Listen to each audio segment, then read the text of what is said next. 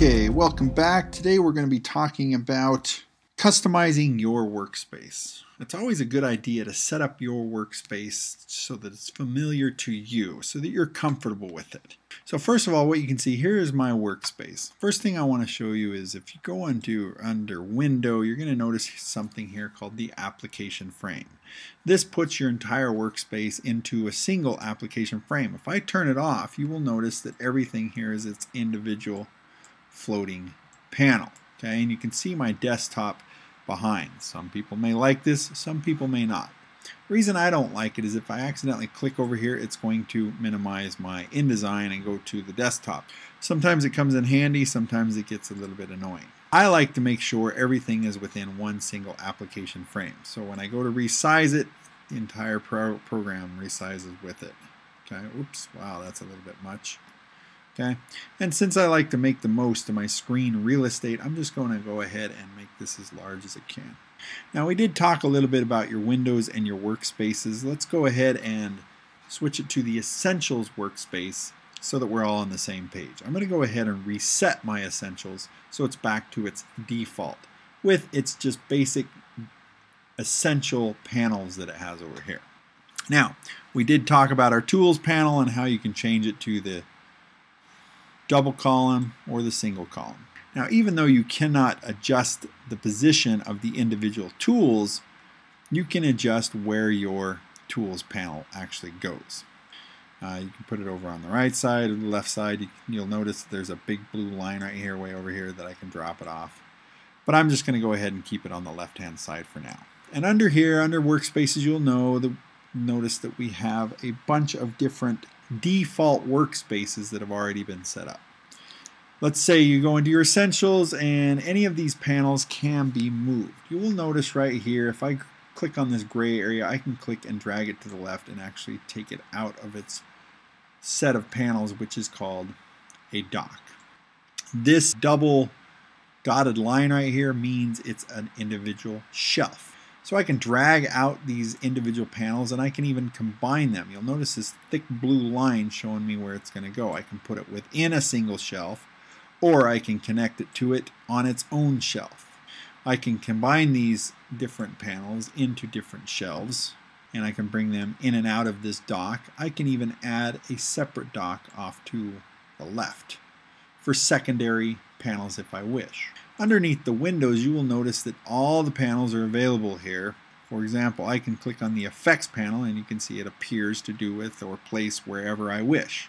I can put the effects in with my Pages panel and I can pull it out and I can also even resize it. You'll notice this double arrow right here will expand and collapse it so that it shows all of its attributes.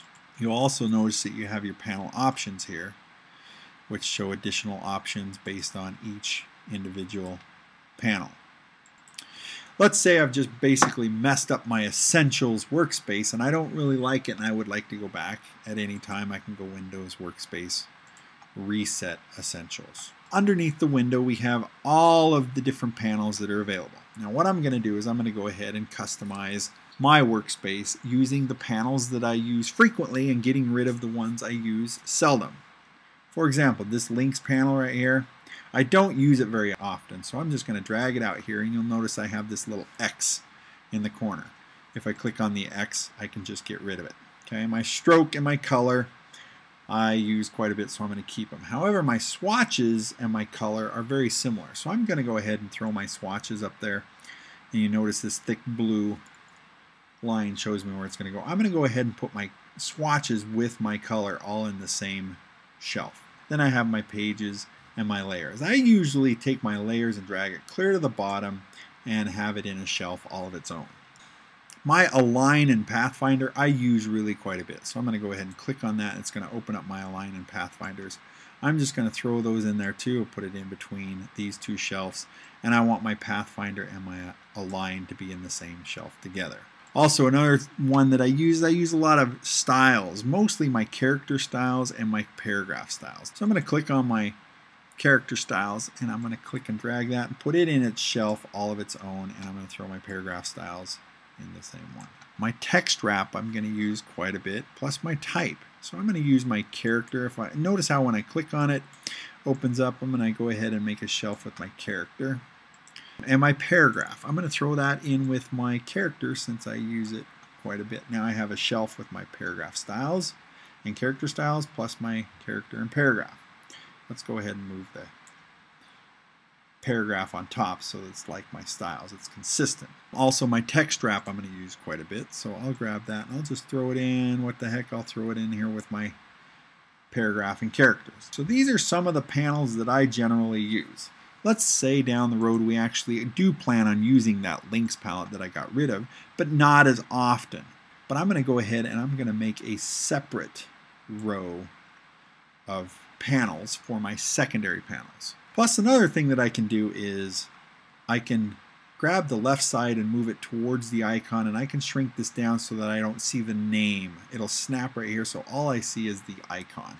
And I'm familiar enough with these icons right now that I do not need to see the name. So I'm going to grab this guy, shrink it down a little bit, it's going to snap so that all I do is see the icons. If by some chance I don't know what those icons are, I can always just put my mouse over it and it will tell me what the individuals are.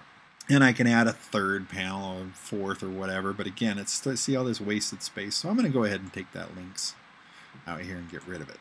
So now I have it nice, and I can always expand it if I want by clicking on this double arrows, which expands all my individual panels, showing me my options, and then I can reduce it. But now I've just got my icons over here, and these are the ones that I use most frequently. Now if I went to my essentials and clicked reset essentials, it'd go back to the essentials and I'd lose all this. I want to save it for future use. So what I can always do is I can go up to Window and Workspace, and you'll notice right down here it says New Workspace. If I click on that, I can name it anything I would like.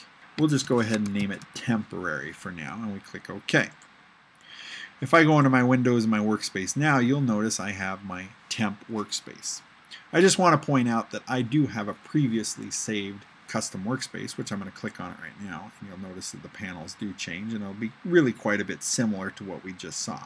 So I don't really need my temp anymore. So what I'm going to do is I'm going to go to my temporary, and then I'm going to go down here to workspace, and I'm going to say delete workspace. It's going to say, are you sure you want to delete your workspace? You select, I want to delete temp. Yeah, I want to delete that one. So I'm going to delete it since I already had a previously created workspace, which is called Mel's Workspace, and you can name it anything that you'd like. Now you'll notice right here I still have the name of my panels. I don't really necessarily want that. So I'm going to go ahead and shrink this down, and what I have to do is I have to save that. So I go down here to Window, and usually it should say something like Save Workspace, but InDesign doesn't really work that way. What we're going to do is we're just going to go New Workspace, and this time what we're going to do is we're going to name it the same. And if it is the same, it'll say, you already have one named that. Do you want to replace it? Well, sure, I want to replace it.